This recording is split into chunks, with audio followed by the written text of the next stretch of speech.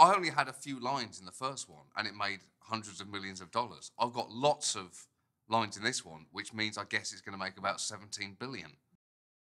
It's going to be worth like 3 avatars.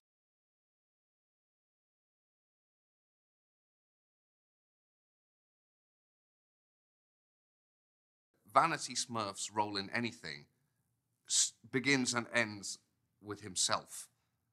So there is no real interaction between Vanity and his immediate surroundings unless those surroundings are reflective.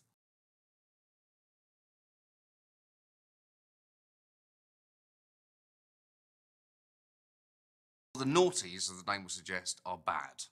They're bad Smurfs. So anything's going to be entertaining when things are behaving poorly, and they behave relentlessly poorly, which is what makes them so appealing.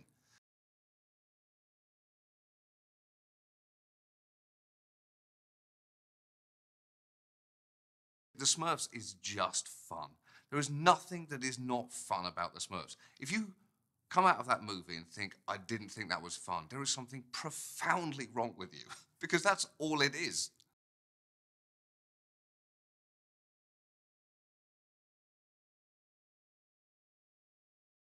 The whole thing is inherently crazy. If ever you catch yourself what you're doing, you are kind of running on the spot with earphones on and then like getting out of breath and then screaming because something's just got fired at you. It is ridiculous. You have to step outside and realize I'm a grown man in a room yelping at the top of my voice and acting like I'm falling from an opera house. That is completely stupid. But as a child, if I knew that that is what adult life could be, I'd have been over the moon with this. This is essentially what I wanted, to be alone in a room making noises.